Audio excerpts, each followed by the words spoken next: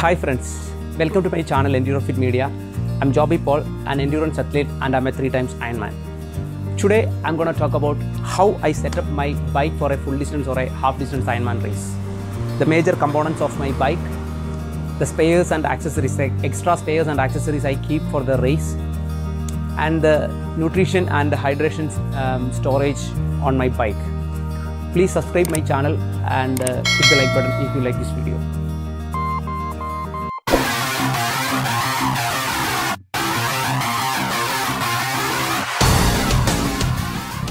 In a triathlon, we have swim, bike and run. In swim and run, we mostly depend on our body and our skill. But in the bike leg, apart from our body and skill, we trust and depend on a machine too. It is nothing but our bike. And in a triathlon, major time we spend on our bike throughout the race. So it's very important for us to set up the bike properly before we check in the bike for the race. So this video is all about my bike setup for a full distance or a half distance Ironman race. Before I start, please note that these are the things that works well for me. This may not be the case for everyone and every bike. So please listen carefully why I use this or why I do this specifically. And of course, please take it very logically. My bike is a 2017 Felt IA16, but we cannot say it is a fully an IA16 model because except the frame, everything is customized by myself. So the frame is yes, a Felt IA16, a full carbon triathlon specific bike. In fact, Felt has won many Ironman World Championship in Kona. Mine is a medium size frame. It fits properly for me and very comfortable for my size. The wheels I use is SIP Firecrest 808 deep section wheels for the rear and Firecrest 303 for the front. Initially I bought an 808 deep wheel for the front too, but it was very difficult for me to control the bike during heavy crosswinds, so I changed to 303. Basically, I am not very good in bike control, especially in downhills and crosswinds. Zip wheels are quite expensive, but the quality and the performance is too good. In this wheel, the brake track is also carbon, so we have to use specific carbon brake pads. During my training, I mostly use alloy wheels, and for race, I change to this carbon wheel set. So I have to change the brake pads also when I change the wheels. Also, as these wheels are quite deep, we need to use a tube with extra long valve, which is mostly very difficult to get. It's very rare, so we have to use a valve extender. I also have a low-cost AliExpress Chinese carbon wheel set for my training. These wheels cost just 10% of the SIP wheels, but I only use these for local training.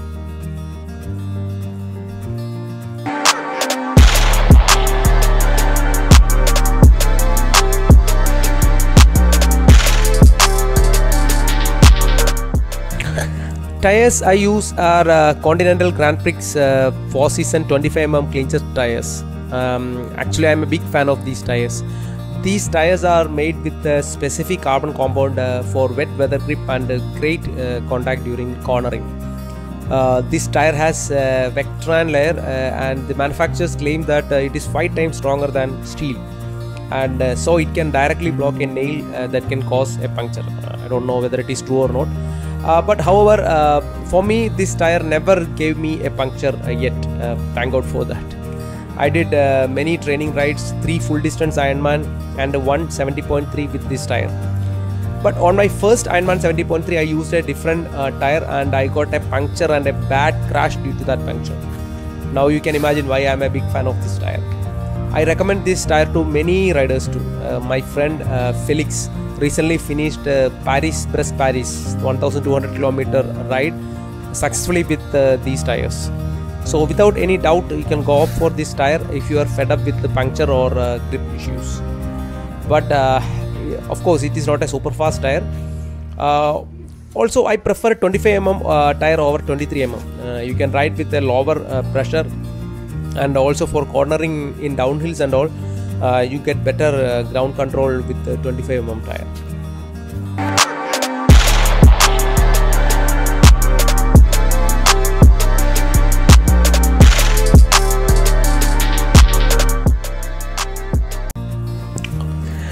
Group set I use is Shimano Altigra DA2. DA2 means it is electronic shifting. The gear shifting is done with the motorized electromechanical system. So of course there will be a battery. There is a lithium-ion battery inside the seat post, and you need to recharge it. Battery backup time depend on the number of times you shift the gear. Usually you will get 500 to 800 kilometers in a single charge. The major advantage of electronic gear shifting are basically shifting is very smooth and the shifters are very soft because it's just a switch. You can shift the gear just like a mouse click. This is a big advantage when you race in cold weather, because in cold weather your fingers may be partially numb after a long ride, and with the DA2 setup you can shift very easily. Another advantage is that with the DA2 you can have multiple shift switches for the same gear. In my bike I have switches on my base bar as well as my TT bar end, which control the same gear. Only thing is that we should make sure to recharge the battery before big race, because if the battery is exhausted you need to ride the rest of the distance with the single gear. Instead of using felt handlebar setup, I have a customized handlebar system. I use Profile Design SWET0 full carbon base bar and Profile Design 35C carbon aero bar extension. I have DA2 gear shifters at base bar as well as aero bar extension. You will be more aerodynamic in this Profile Design setup than felt handlebar setup. Also, I have the XLab Torpedo handlebar hydration setup, which is also very aerodynamic.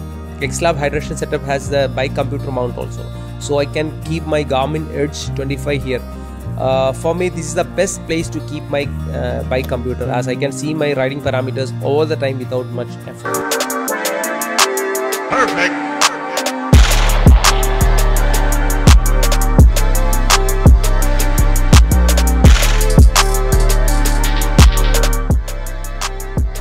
In a triathlon bike leg, in the aid station there are a lot of fueling options available, like eating things like banana, orange, different fruits, then energy bars, then we have different kind of drinks like energy drinks, Gatorade, Coca-Cola, a lot of things available. But mostly I use liquid nutrition for my bike leg during an Ironman event, because in my experience, if I eat a lot during the triathlon bike leg, I will have stomach upset during my run leg. So I mostly prefer to have liquid nutrition plus a couple of energy gels. So I have my own preparation of energy drink with a mix of carbohydrates, amino acid plus salt. So it is very important for me to have proper hydration storage strategy. In my bike I have one handlebar bottle here, plus 2 bottles behind my saddle here. I don't have any bottle on the down tube or C tube. You can see that the down tube and C tube of the bike, as you can see, are very deep and is designed to get aerodynamic advantage. But if you keep bottles and bottle cages here, you won't get that advantage completely. This is the case for other bikes also. Always better not to keep bottles on the down tube or C tube. Coming to my hydration mix, I keep this hydration mix with normal concentration on my handlebar bottle and the right side saddle bottle. On the left side saddle bottle, I have the same mix with the 3x concentration. So once the handlebar bottle becomes empty, I can take 1/3 from my 3x bottle and take water from aid station to get another full bottle of my drink. So in effect, with these 3 bottles, I can have 5 full bottles of my hydration drink, and it is pretty enough for me for a 180 kilometer ride. Now for Energy gel storage, we have an integrated storage space here which is designed to give minimum damage to the aerodynamics of this bike. It's very deep also. I can keep some bike tools and a few energy gels in this. Also, I have a storage box behind the saddle. This also comes with a felt bike, very aerodynamic box as you can see this.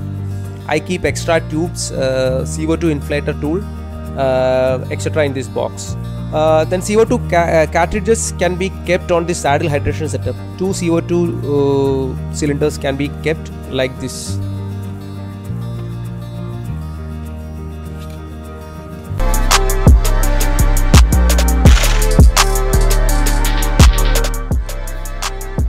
I use power top P1 power meter pedals.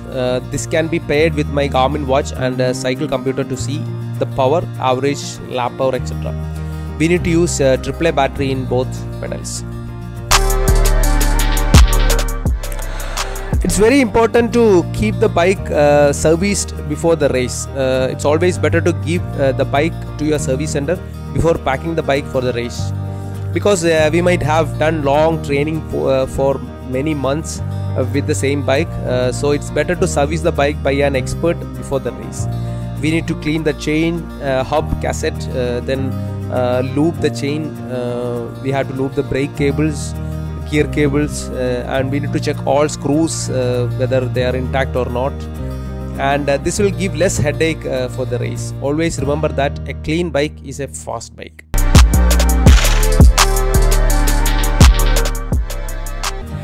So that's all about my bike setup before the race. Thank you for watching my video. If you have any questions, please write it on the comment section. Please hit the like button and subscribe my channel. Thank you very much.